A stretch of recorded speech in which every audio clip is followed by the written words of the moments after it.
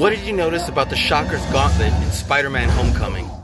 Well, I'm actually kind of shocked to say that I did not immediately notice that that was Crossbone's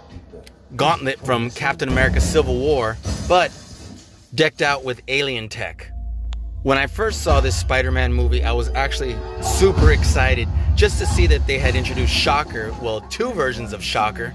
and did not immediately drive the connection that they were these, or at least one of these, that was modified so it wasn't just a punching weapon, but actually had that energy field in the front. So it wasn't until I watched Captain America Civil War again and saw this scene that I realized, oh, it's just like the other tech that was confiscated from the previous movies.